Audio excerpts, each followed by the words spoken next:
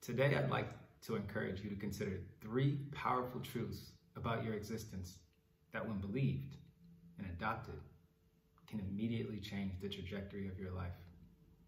Those 3 truths are: number 1, the seed of greatness lives in you.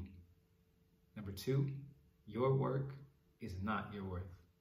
And number 3, you have absolutely no competition in this life. You see, I became aware of these 3 truths for the first time in December of 2020, as I sat here on my couch in northern Germany and was just thinking about my life. From the time that I've been a kid, I've always had this dream to become a professional athlete. And for the past 12 years of my life, that dream has been my reality. But somehow, on that night, in the midst of living out my dream, I felt at a place. Have you ever had this feeling that you're not living anywhere near the life that you could be? Because that's exactly how I felt. If I had to use one word to describe it, I would use the word unfulfilled. But then I thought, how is that even possible? I've achieved so many things in my life. I've broken records at every level that I've played. I travel the world and I get to do what I love. I live a very good life. But it was on that night that I realized something that I would never forget. That a good life does not mean a fulfilled life. See, fulfillment is an internal sense of wholeness that comes by understanding the truth of your own existence. And through the power of your authentic self, creating impact on the world around you. The more I sat here and thought, the clearer things became. I've achieved a lot of great things in my life, but I didn't really know myself. And that was keeping me from creating fulfillment in my life. I realized that I was measuring my value on my ability to play a sport, that I'd been comparing myself to the lives of people around me, and that I'd allowed this fleeting feeling of life's pleasure to keep me from creating an environment in which my seed of greatness could flourish. Over 2,400 years ago, the Athenian society looked much like our society does today. People were placing significance in areas that were negatively influencing the ideas, the conduct, and the outlook of society as a whole. And as society's compass was pointing them towards the wrong standards, one of the greatest philosophers of the time decided that he would dedicate his life's work to the betterment of his people. He knew that it wasn't the riches, the fame, the success, or even the productivity that creates this deep sense of meaning in life. Instead, he believed that life is best lived in a state that he referred to as eudaimonia, or as we know it, fulfillment. Plato concluded in order to reach this state, one must be able to do this complex yet simple thing: know themselves. I pose this question to you today. How well do you know you? You see, we live in a time where information is overloaded. You can get education from just about anywhere. You can learn something on YouTube anytime and any day. We know more and we're more educated as a society than we've ever been. Yet it seems that the thing we know the least about in this life is the truth of our own existence. I'll submit these 3 truths to you today in hopes that it will help you know yourself better and create a space for you to experience more eudaimonia in your life. The first truth I'd encourage you to consider is this: that the seed of greatness lives in you. You are destined for greatness. You always hold the capacity to be world class. But it requires some things: your belief, your active participation, You see, nothing comes into the world fully matured. Everything goes through a process of development. That includes the greatness that rests in you.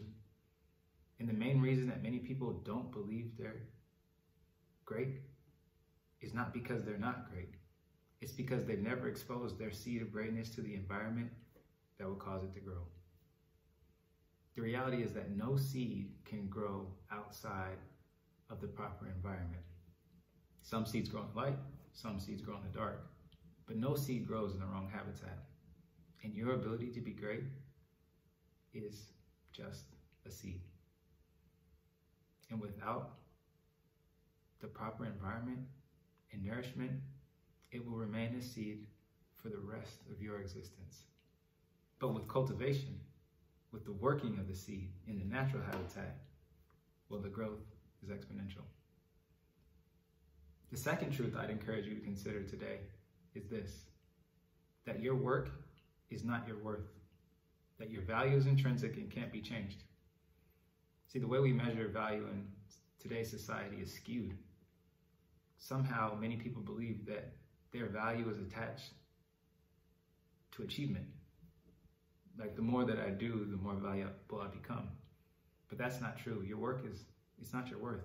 What you know or what you do doesn't give you any more intrinsic value. But I know why we think like this, because we use terms like add value. Like value is a point system from which we can add or subtract from someone's life. What we should be saying is we're helping people access and own the value that they already possess. You possess the highest possible value simply because you exist. And it's not a question of if you're valuable. The question is, do you realize it? Do you believe it? And do you allow your life to reflect it?